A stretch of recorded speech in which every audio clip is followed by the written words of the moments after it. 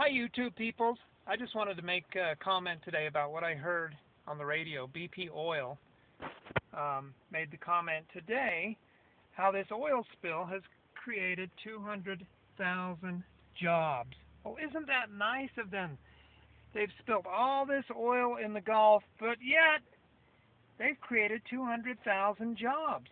Well, with all that money lost, how many people could they have employed? Just amazes me. What a bunch of jackasses. BP Oil. Big prick oil. That's all I have to say. Just couldn't believe it when I heard that. BP Oil. Yeah, well, never mind the oil spill and all the problems that it's caused. We've created 200,000 jobs. Good for us, you big pricks. Thanks all for watching. Y'all come back now real soon, you hear? Yeah. Okay, bye-bye.